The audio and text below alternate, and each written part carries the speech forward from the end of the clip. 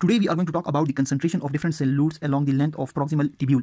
We know that in the proximal tubule, the concentration of some substances decreases and some substances remains the same while other substances increases. For example, the concentration of glucose keeps on decreasing along the length of proximal tubule, while the concentration of creatinine and urea keeps on increasing along the length of proximal tubule, while the concentration of sodium and chloride nearly remains the same along the length of proximal tubule. This thing is being shown with the help of this graph. Now this graph, it shows the tubular fluid by plasma concentration along the y-axis, and it is showing the proximal tubule length along the x-axis. And now different curves have been drawn for different solute. For example, this lowermost curve is for the amino acids, this blue color is for the glucose, this green color is for the bicarbonate, this is for creatinine. Now we have discussed in detail that urine formation begins with the filtration process when fluid is filtered in the Bowman's capsule and the filtrate enters the nephron tubules and it keeps on moving along the tubule. Then after filtration there is reabsorption. Some of these substances are reabsorbed from the proximal tubule into the blood, and then there is secretion as well. Some substances after being filtered here are even secreted into the tubule. So some of the solutes are going out, they are reabsorbed, while some of the solutes are secreted inside apart from being filtered here. Now this is the urine formation process. We have discussed in detail the filtration process, how the filtration increases, how decreases, what are different conditions which increases or decreases the filtration process. Then we have discussed in detail the reabsorption process, reabsorption of glucose, reabsorption of amino acids, reabsorption of sodium chloride, and how they help each other.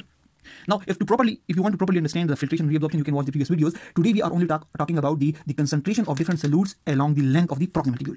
While reabsorption process is going on and the filtrate after filtration process enters here. Now this is the same diagram as we have discussed previously. Like this one is this is the glomerulus, and the filtration process occurring in the Bowman's capsule. This is the Bowman's capsule, and this is the proximal tubule. And the reabsorption occurs here from the tubular proximal tubule into the blood, and the secretion is from the blood peritubular capillaries into the tubule.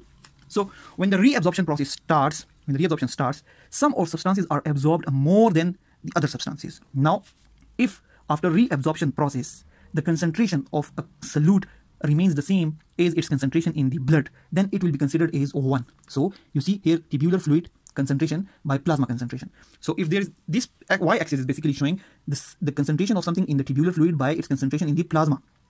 So if it is 1, if it is the same, if for example in case of sodium, the concentration of sodium along the length of proximal tubule remains the same as its concentration in the plasma. So its concentration curve remains straight at the level of 1. Its concentration remains the same at 1, and there is no difference along the length of the proximal tubule. This x-axis is basically showing the length of the tubule. Now if you compare it with the amino acids, then you see that as the amino acids enter here, they are being reabsorbed. They are being reabsorbed into the blood. They are being reabsorbed, and their concentration in the tubule decreases. Their concentration in the tubule decreases as compared to its concentration in the blood, in the plasma. It means the concentration of amino acids in the plasma is more than its concentration in the tubular fluid, and along the length of proximal tubule, its concentration keeps on decreasing towards the end of proximal tubule.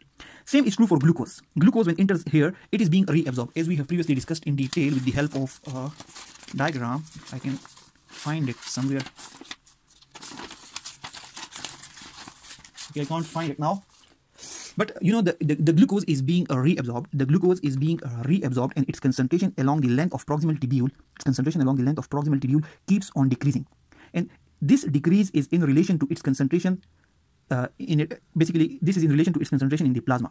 So it simply means that the concentration of glucose in this proximal tubule keeps on decreasing as compared to its concentration in the plasma. So in the start of proximal tubule, this is the start of proximal tubule. At this level, if this glucose is filtered, so at the start of proximal tubule at this level, its concentration in the tubule is just like its concentration in the plasma. So its level is 1.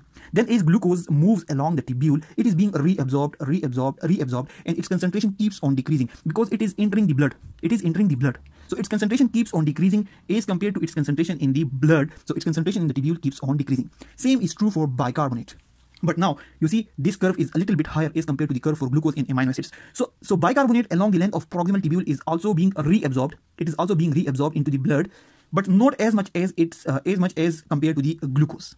So its concentration keeps on decreasing along the tubule because it is being reabsorbed, but its concentration will not decrease that much as that of amino acids or glucose. Now the importance is that amino acids and glucose are very important. Amino acid and glucose are very important. If they are not reabsorbed at this level, they will keep on going along the tubule, and ultimately they will be excreted in the urine. But the body does not want to excrete the glucose in amino acids and bicarbonate in urine normally. So the body will keep on reabsorbing. It will keep on reabsorbing. At the start of the tubule, its concentration will be high, and along the tubule, its reabsorption will be occurring, and its concentration along the tubule will be decreasing. and it's because they are very important, and the body is trying to conserve the glucose and amino acid and prevent it from going out in the urine. Now, if you look at the concentration of sodium, you will see that its concentration throughout the tubule remains the same. Its concentration along the tubule remains the same. Now, it's because as soon as the sodium is reabsorbed, water will also get reabsorbed dependent upon the amount of sodium reabsorbed. So if 1 sodium is absorbed, same amount of water is reabsorbed. If 2 sodium ions are reabsorbed, same amount of water will be reabsorbed. So as we are talking about the concentration, so the concentration remains the same. Its amount, the amount of sodium may decrease, but its concentration will not decrease because it is being followed by water. And when water is reabsorbed, the concentration remains the same, because ultimately concentration is dependent upon the number of particles in the specific amount of water. In case of amino acid and glucose, they are not followed by water, so their amount decreases in the tubule as well as their concentration decreases. In case of sodium, its amount keep on decreasing. It is being reabsorbed, but its concentration remains the same, because in case of sodium and chloride, they are followed by water, so its concentration in the tubule remains the same, pretty much the same. So that's why they stay at level 1. Now, there are a few substances like urea and creatinine which are not very much important, and the body basically wants to get rid of urea and creatinine. So what happens that as the urea and creatinine are filtered, their concentration along the tubule keeps on increasing as compared to their concentration in the plasma. It means that their concentration in the tubule is increasing. It is increasing as compared to their concentration in the plasma. More urea and creatinine are entering the tubule as compared to their amount in the plasma, because the body wants to get rid of these substances. They are not actively reabsorbed. They are allowed to move along the tubule and get out of the body.